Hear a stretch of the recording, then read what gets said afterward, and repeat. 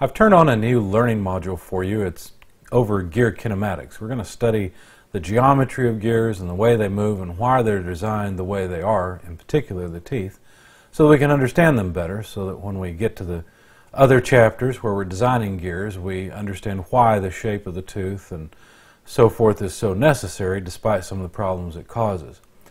We'll start off with our demotivational poster, worth. Just because you're necessary doesn't mean you're important. So hopefully that gives you a bit of a chuckle at these times.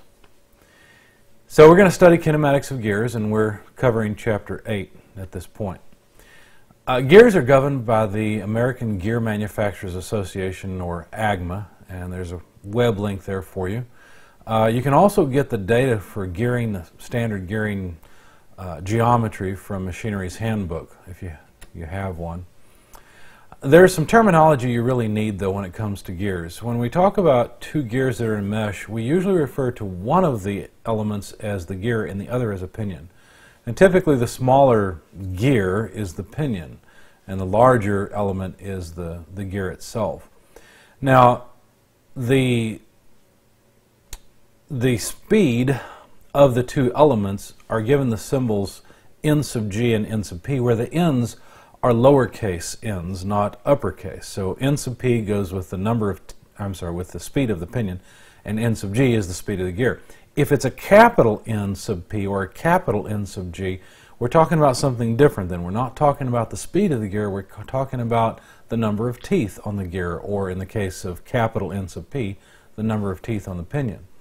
Now, there is a relationship between the speeds, I should say the speed ratio of the gear to the pinion and the number of teeth, and you can see it there. It's the speed of the pinion over the speed of the gear equals the number of teeth on the gear divided by the number of teeth on the pinion. So you notice there's an inverse relationship there.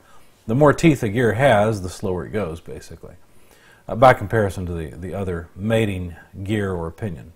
So you can solve for anything you like from this equation. The speed of the gear, for example, if you know the speed of the pinion and the number of teeth on each, you can figure out how fast the gear moves. Now, if the gear doesn't move at that speed, teeth are being sheared off somewhere. So, hopefully things are following this equation. There's some other terminology. If you look at the figure on the left-hand side of the screen, there's the outside diameter of the gear or pinion, and that's at the very top of the teeth, the diameter there. In this case, let's see, this pinion has 11 teeth, so capital N sub P is 11. The pitch circle is a really important bit of geometry to recognize. You notice that the pitch circle on the pinion and the gear are touching each other at one point. And the only real reason for having teeth on the gear is to ensure, teeth on the pinion and the gear, is to ensure that there's consistent relative motion between the pinion and the gear. That, if you imagine these as two cylinders rolling on each other, instead they could slip because it would only be friction that would keep the two speeds related to one another. But with teeth, unless the teeth break off, you're guaranteed to have a speed relationship between the pinion and the gear. So the pitch circles are very important because they represent the same size cylinders that would give you the same, or the effective gear ratio that the pinion and the gear give you. The distance between the centers of the two gears is called the center distance, nothing complicated there. And where the two cylinders I mentioned touch is called the pitch point. So that's all that we have here. There's a lot more to it. You'll notice that the gear here has 18 teeth, so capital N sub G is the number of teeth on the gear. Now, spur gears are a particular kind of gear. They're one of the simplest. They just have straight teeth. So if you look off to the right, you see this sort of bronze, brown colored gears that are animated there. Those gears are spur gears. The teeth on those gears are parallel to the axis of the gear itself. Helical gears, on the other hand, have teeth that are at an angle. And so they're at an angle to the center line of the gear. Now, there are some advantages to helical gears. One of the things that happens when the gear teeth mesh, if you look at the mesh there that's animated, you'll notice that the full tooth does not mesh at the same time. There's a gradual engagement of each tooth, and what that does is it makes for smoother engagement, it makes for quieter gears, it actually reduces the stress on the teeth. course, the difficulties here are that, number one, they're harder to make, so they're more expensive gearing. The other thing that you may not realize at this point is that it creates a thrust load on the shaft. In other words, these gears, while they're meshing together, they're trying to go out of mesh. I will frequently use my hands as gear teeth, or my fingers as gear teeth, so you can understand. But if this is the teeth of two gears in mesh, what's happening with helical gears is there's literally an axial force trying to push them out of mesh. So basically, as the gears mesh, they're trying to push each other along the length of the shaft so that they can go out of mesh. So that's one of the bad byproducts of helical gear teeth. If you've ever driven a manual transmission, you've probably dealt with helical and spur gear teeth. It turns out that the forward gears are typically, now this is not an automatic or a continuously variable transmission, but a classic manual transmission. The forward gears are typically helical gears, and the reverse gears are spur teeth, or spur gear teeth. And that's kind of interesting because if you ever notice when you put it in first and second and third and so forth, the transmission sounds quiet, but when you put it in reverse, the transmission whines. You might wonder why. Well, it turns out that as those spur gear teeth are meshing, there's a little bit of clearance, and they're not made perfectly, and so there's a little bit of banging between the teeth, basically, and that's the noise you're hearing as your car is moving in reverse. Bevel gears are a little bit different. You see those at the bottom, and here typically the shafts are perpendicular to each other, though that doesn't have to be the case. That by far, though, is the most common. And the teeth here are on the surface of a cone. Now, the typical application for bevel gears is to turn a corner to make the shaft change angle, and typically you also include some gear reduction in that process. Because a lot of times what you end up with is prime movers that move fairly fast with fairly low torque, and you need relatively high torque, and so you reduce the speed. Worm and worm gearing is another type of gear. You'll see an animation off to the side there, and a lot of people will look at that rotating threaded element and call that the worm gear, and that's not the case. That is actually called the worm. The more traditional looking gear item is the gear itself. It's the worm gear. So the worm is that long cylinder, and the gear is the thing that looks like a gear. The worms in this case typically drives the gear. The worm does have a spiral type thread, and typically these are used where you need large speed reductions. There's several different types, but we'll get to that here in a minute. I guess I advanced a little too quickly. There's also another type of gear called a rack, and a rack is interesting. It's just a flat, straight gear, so it's kind of like a gear with an infinite diameter or infinite radius. The tooth profile on a rack is a little different than what you might expect. The tooth profile on a standard gear is an involute profile. On a rack, they're actually a trapezoid, and that's just because of the geometry. I'll explain more about the tooth geometry later, but for right now, just know that. But they mesh perfectly. That's the actual shape you need on a rack is a tooth that's a trapezoidal shape. All right, so a little bit more terminology on gears. The pitch circle is really important. A lot of these dimensions are related to the pitch circle. So again, let me refresh your memory. You see the pinion on the top and the gear on the bottom, and you see the two pitch circles that are meshing or touching at the pitch point. Now moving along the pitch point on the gear to the left and down, you'll notice that there's a couple of different dimensions there. There's P and T. I'm not sure if you can read them or not. Look in your book if you can't. But P and T, P is called the pitch. It's the circular pitch because that dimension is not measured straight from those 2 points on the two adjacent gear teeth. That pitch is actually measured along the pitch circle, so it's along the arc. It's an arc length is what it really is.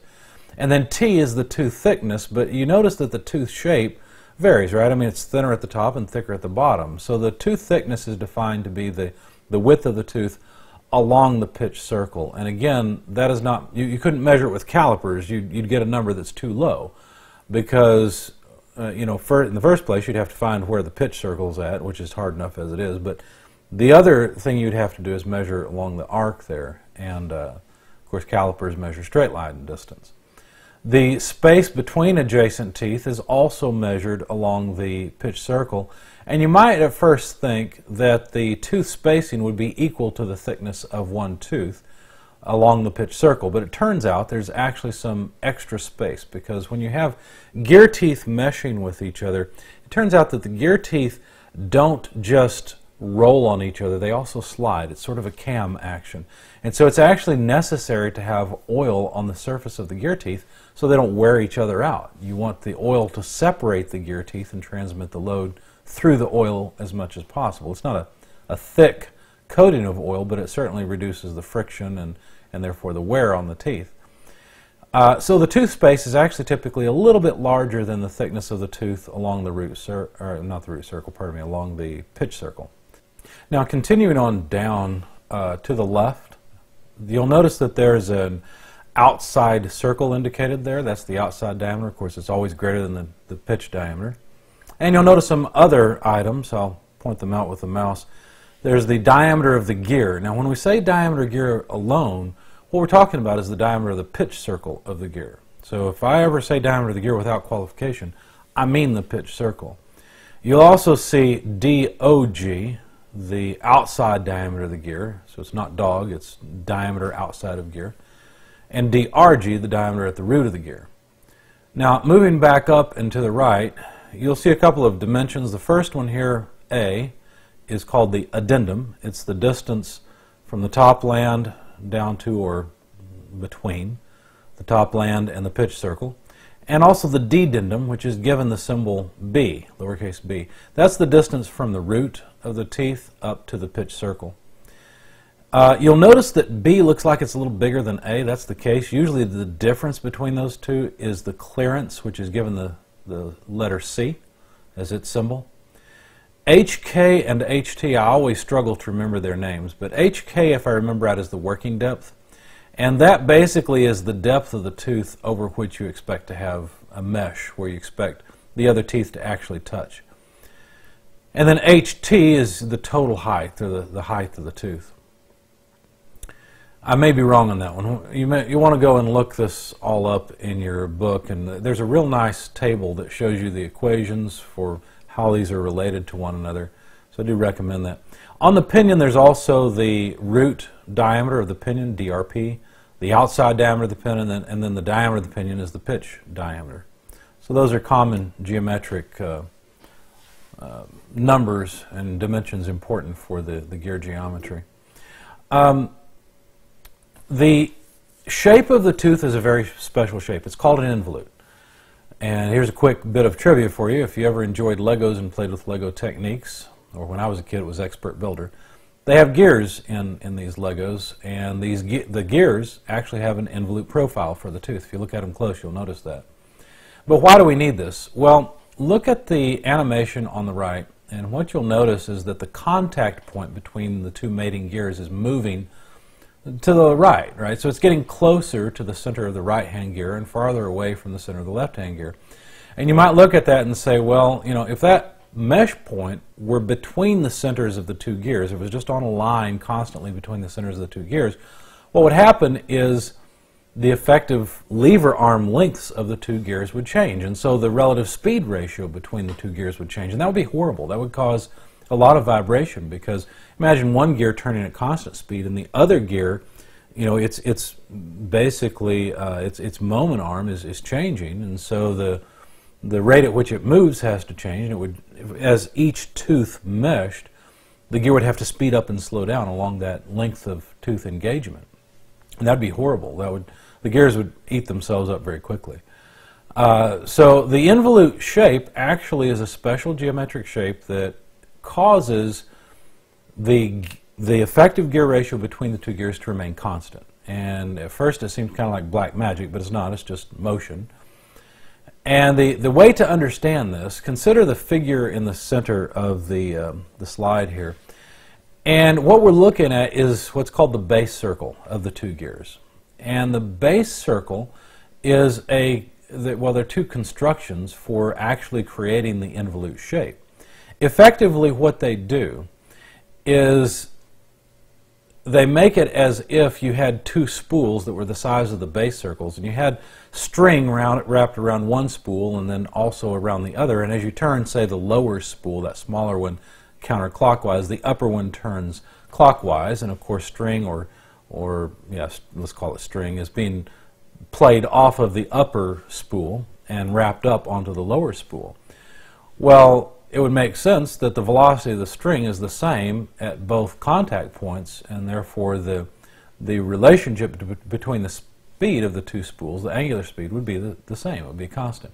So that's what this involute shape does. It literally moves the touching point between the two gear teeth along an imaginary line that means the speed ratio remains constant. Now, if that contact point literally remained on a line between the two centers, the speed would have to vary, but that's not the case. I don't know why my animation stopped, but anyway. Instead, what happens is that point actually moves vertically as well as between the centers, and so the speed remains constant. A side effect of the involute shape is that there is rubbing between the teeth. They don't just roll on each other, and so lubrication is always required with gear teeth because of this. You don't want there to be any friction along the surface of the teeth, and we often assume that there is none. You want there to be oil in that gap in order to transmit the load and to prevent any friction, and that results in teeth that don't wear as quickly. Oh, there we go. I started up again. So again, you can see how this point is not just moving from between left and right, it's also moving up to down, and so it's moving along that special line, that blue line there that is also this line here, and means that the gear ratio remains constant. So the involute shape is a little bit difficult to make, and it also causes some problems, but it's worth the cost. So to get two gears, or a gear and a pinion, to mesh, the size of the teeth have to be the same, or basically the pitch, the distance between the teeth has to be the same. And so this determines tooth size. Now, there's a little more geometry here that we haven't mentioned so far. The face width of the teeth can be seen in this view. It's more of a three-dimensional view. The top land I've been referring to is here, and of course the bottom land is near the root of the tooth. The area of the tooth above the pitch circle is called the face, and below it's called the flank, but you won't hear me use those terminologies a whole lot. You can see the clearance circle and the clearance dimension here, and we gave that the symbol C. You can see the addendum, which we gave the symbol A. You would think that the dedendum would have the symbol D, but it's not, it's B. And you can see how the dedendum is typically, well, as far as I know, always larger than the addendum. There's a video you should watch at this point. It's one of the required videos. It's from SME. It's only about, I think, 2.5 minutes long, and it's a real nice animated view of a gear with these dimensions coming on the screen where they're basically announced, and so you can see which is which very easily there. So you might want to just pause this lecture at this point and go watch that video and then come back. It's required anyway. To specify the size of the tooth, you might think that the easiest way to do it would be to use that pitch, right? That distance between the same point on adjacent teeth. And to calculate that distance, the way you do it is you use the diameter, the pitch diameter of the element, divided by the number of teeth and multiplied by pi. And it doesn't matter whether you use the pinion or the gear, you'll get the same circular pitch, and the units of it would be inches. Now, this is not commonly used. It used to be more common, but it's not very common at all nowadays. What's used instead is something called the diametral pitch, and at first it's a little confusing to understand, but the diametral pitch is what's actually being shown in this figure, which, by the way, is also in your book, and I'd recommend you go there and kind of wrap your head around it for a little while to understand this. Diametral pitch at first seems confusing, but once you understand that it's just a definition, and you understand what it means, it's actually pretty simple. It's really the number of teeth divided by the pitch diameter of the gear or pinion. What does that mean? Well, you can think of it as how many teeth there are per each inch of diameter. So maybe your gear is 6 inches in diameter, okay? For each inch, how many teeth go with that inch? And we want to spread out all the teeth. We want to divide them up amongst all of the inches, right? And so standard diametral pitches are integer numbers. So there's an integer number of teeth per inch of diameter. So the units of diametral pitch are just inverse inches. In fact, it looks a lot like circular pitch. It just doesn't have pi in it, and it seems to be sort of an inverse. We have number of teeth over diameter rather than the other way around. There, in fact, is a relationship between the two, and that is if you multiply the diametral pitch of a gear by that gear's circular pitch, you'll just get pi. Metric gears use something a little different. They use something called the metric module, and it's more like a circular pitch but without pi. If you imagine, it'd be difficult to specify a gear based on circular pitch because you'd always have to round it off, right? Well, the metric module gets around that problem by not including pi in the number in the first place. So it's just the diameter divided by the number of teeth. And I'm not as fond of this when I understand. It's kind of nice that it has units of length, it has units of millimeters, but I struggle to understand exactly how you would, I guess it's millimeters of diameter per tooth is the way you could think about it. But that seems strange to me, I guess, because I'm used to the diametral pitch. So one thing interesting about the diametral pitch that you'll notice is as the number gets smaller, the size of the tooth gets larger, and that at first is somewhat counterintuitive. But it makes sense, right? I mean, if diametral pitch is the number of teeth per inch of diameter, well then if you have 1 inch of diameter and just one tooth that goes with it, that's a pretty doggone big tooth. So you notice that the smallest number we have, and therefore the biggest tooth, is a diametral pitch of 4 in this figure at least. So that would be 4 teeth per inch of diameter. And as the number goes up, you see that the size of the teeth goes down. The metric module is kind of nice in the sense that as the metric module goes up, the size of the tooth goes up. So that's something nice about it. There is a relationship between the metric module and the diametral pitch. Standard American or English gears have integer diametral pitches. Standard metric gears have integer metric modules. So this conversion between the two is more of a length conversion factor. You can't take a metric gear and mesh it with an American gear. And you can't, I suppose you could, but they'd probably laugh at you if you asked an American manufacturer of gears to make a gear that was some odd, non-integer diametral pitch. They might not even have the tooling to do it for you. If you're trying to make it match with or mesh with a metric gear, you just specify it as a metric gear if that's what you need. So metric and English gears don't mesh, but there is a geometrical relationship between the two. And sometimes if you're changing over, say, from English gears to metric gears or vice versa, it's nice to know about what diametral pitch a metric module represents. In fact, in your book there's a table that has some conversion between those two. Not necessarily, I think there's one with actual conversion, but there's also one that shows you what the nearest size equivalent tooth would be. One thing to understand about these gear teeth, as I said, is that the total pitch is more than 2 times the thickness of the tooth. In other words, there's some distance between adjacent teeth that is bigger than the thickness of the mating tooth. You can see that here in this animation. Apparently the lower gear is driving the upper gear. Obviously the lower gear is turning clockwise in this view and the upper gear is turning counterclockwise. But this extra space is useful because it allows for manufacturing clearances, allows for oil to get in there and lubricate the teeth, which is absolutely required. But it causes a problem because what if the lower gear went from turning clockwise to counterclockwise and the upper gear was controlling something that was position sensitive? Well, as the lower gear moves, it's going to come out of mesh or stop touching the tooth to the right and start touching the tooth to the left. And since there's some clearance, there's going to be some lost motion in there. And especially in robots, that's a problem. Now, there are gear systems that are more advanced than what we're studying here that have either theoretically or actual zero backlash. But we're not going to study them, and you just need to know that backlash is something that exists with standard gearing. All right, the pressure angle. After tooth size, the pressure angle is probably one of the most important things to specify in a gear. The pressure angle really has to do with the direction of the normal coming off the tooth. If you have point contact between two teeth, and those two teeth are not flat, right? There's just point contact. There must be some surface normal. And it turns out, because of the way that we do this and the fact that the contact point moves along that line, there's an angle of that line called the pressure angle relative to just what you would expect, which is a horizontal line between the two equivalent rolling cylinders. So that pressure angle is a constant angle, and it's something that can be specified. It used to be that this was a 14.5, a fairly shallow pressure angle, but those gears are obsolete.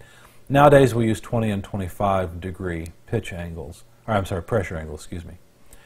The pressure angle does affect the strength of the tooth. It affects interference and how much force is applied to the shafts and so on, but even though it looks like having a higher pressure angle would be bad, it turns out that what you're really doing is you're putting more force down into the root of the tooth rather than trying to just bend the tooth off, and so it's worth the trade-off.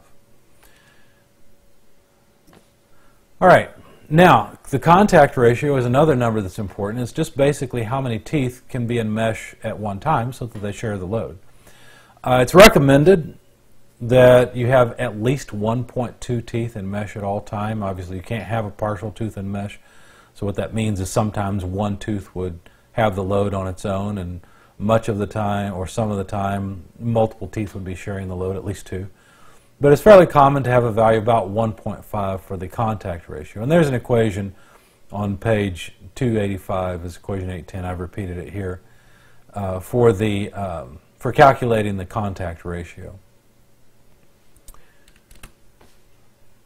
Now, interference is something that can occur, and it's more typically something that occurs when you have a very small number of teeth on the pinion or a very large number of teeth on the gear, or in other words a rack, because a rack is theoretically a gear with an infinite number of teeth. What ends up happening is there's a lot of angular motion of the pinion while the gear undergoes very low angular motion. And so what ends up happening is the tooth kind of digs in from the gear to the pinion because the pinion's moving so much. I'm trying to illustrate that with my fingers. Hopefully you see what I'm saying. But from the graphic here you can see how the teeth have to be so-called undercut to make sure that the gear teeth don't dig into the root of the pinion teeth. And that that weakens the pinion teeth at a very critical point. Basically, you can think of these pinion teeth as sort of like a cantilevered beam. And you all know from strength of materials that the highest stress is due to the moment, right? And it's at the root of the cantilevered beam. And so what's going on here is the point where there's highest stress is where we're taking away excess material, and that's a bad thing. Now, there are some recommendations that you can follow. They're on page 287, table 8-7, that recommend the minimum number of teeth for the pinion based on how many teeth are in the gear. And if I remember right, there's two different pressure angles. I think it's 20 and 25 degree there. But look at that, and it's a page worth marking in your book, and I'm sure I'll mention that in the example problems. The velocity ratio is just the speed ratio of the gear and the pinion. You'll notice it's the speed of the pinion over the speed of the gear. And so typically we think of the pinion as driving the gear. That's the most common situation because most of the time prime movers need to be geared down. They move fast but with small torque, and you don't want as much speed as they offer. You want more torque most of the time. Pardon me. And so our velocity ratios, if they're greater than 1, will be a speed reducer. And that's the most common scenario, where you have a small pinion on a motor, for example, and a large pinion on a machine that's being driven by the motor. And so the speed of the pinion is greater than the speed of the gear in that case, and the velocity ratio will be greater than 1. The velocity ratio can be calculated based on several different things. Starting on the left, you can calculate it as a ratio of angular velocities in radians per second, for example. The next term over, the ratio of speeds in P over NG, is typically referred to in RPM rather than radians per time. R over R, RG over RP, is the ratio of the radii of the gear and the pinion. Notice that we've intentionally flipped them, right? We had pinion on top, gear on bottom. Now we've got gear on top, pinion on bottom. That's correct. That's on purpose. Or the diameter of the gear over the diameter of the pinion, or the number of teeth on the gear over the number of teeth on the pinion. So that's how you can calculate the velocity ratio. Now, a lot of times it's not adequate to have just 2 gear pairs, so just 2 gears in mesh, because what ends up happening is you need a higher speed reduction than one set can practically provide. And so it's fairly common to have what's called a gear train. And in a gear train, you frequently will have multiple shafts and multiple gears along that shaft that continue the speed reduction.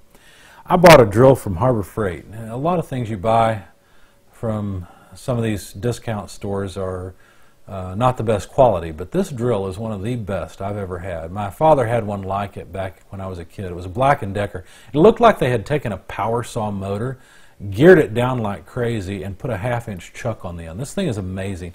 It's got a handle on the back, a handle off to the side, and of course the trigger handle. And when you turn the thing on, you can put a paddle in it and mix drywall mud with it if you want to. It's so strong, and it can take the load no trouble. Well, I love this drill because a lot of times what people don't know when they're drilling holes is you don't need high speed, low force. What you need is a lot of force pushing the drill into the metal and low speed to cut the metal out. If you're making metal dust, you're doing it wrong. You should be making metal chips. So I love this drill because it's geared down so far. It's got a long gear train so that a relatively powerful motor with this gear train can generate just a tremendous amount of torque. As I said, my father had a Black & Decker version of this drill, and I'm pretty sure the drill I've got from Harbor Freight is a knockoff of that. The casing and everything looks just like it. But the drill he actually gave it to me years ago, and the Black & Decker drill gave up the ghost. It died on me. It wasn't that the motor gave out. There was a switch on the back of it to change the forward and reverse direction of the motor. Well, Harbor Freight has actually fixed that. The Harbor Freight drill is even better. I love the thing because they put the selector switch for forward and reverse on the trigger. Now, at the recording of this video, it turns out they're clearancing them out. One of the best things I've ever seen them sell, and they're not going to sell them anymore, I guess. So I went and grabbed one, so I've got it back up. But if you want a good drill, you can get one right now at Harbor Freight. Anyway, so it's pretty common to require very high torque, and so getting that high torque in one set is not really practical. And so you can calculate, instead of a velocity ratio, you can calculate what's called a train value. It's basically the input speed over the output speed of the train. And so we typically, by convention, will use a positive train value when we indicate that the input and output are rotating in the same direction. We'll use a negative value when they rotate in opposite directions. And the way you can calculate a train value based on the number of gears, gear teeth, is by the multiplying the number of teeth in the driven gears by together, and then dividing by the product of all the number of teeth in the driving gears. So it's a pretty simple equation. Now, I've included an animation over here, and I'm not sure that the gear teeth actually are remaining in mesh perfectly for this animation. But you'll notice we got gear A, B, and C, and that gear A and C rotate in the same direction. Gear B in this case would probably be an idler gear. Now, it could be where power is actually coming in, but let's just pretend for the moment that power is coming in on gear A and going out on gear C. Unless you had idler gear B, A and C would have to rotate in opposite directions. Now, it turns out that the number of teeth on B is not all that critical. The number of teeth on B will not affect the gear ratio between A and C. Now, there are some problems with the stresses applied to gear B's teeth. It's actually a fairly highly the gear B is being more abused right now, let's say. Okay, it's under a lot more stress.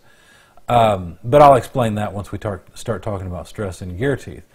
But this is one way to change the direction of the train value. Just add in an idler gear intermediate. If you want to see some interesting gear trains and you have an old inkjet printer laying around, take it apart and you will find all kinds of fascinating gear trains. Gear trains for feeding paper, where when they rotate the motor in one direction, a certain segment of the gear train activates and some of the gears are movable, so that when the motor rotates in the opposite direction, other gears are engaged and changes the speed or properties of the paper feed. It's really fascinating. You should take one apart if you ever have the opportunity.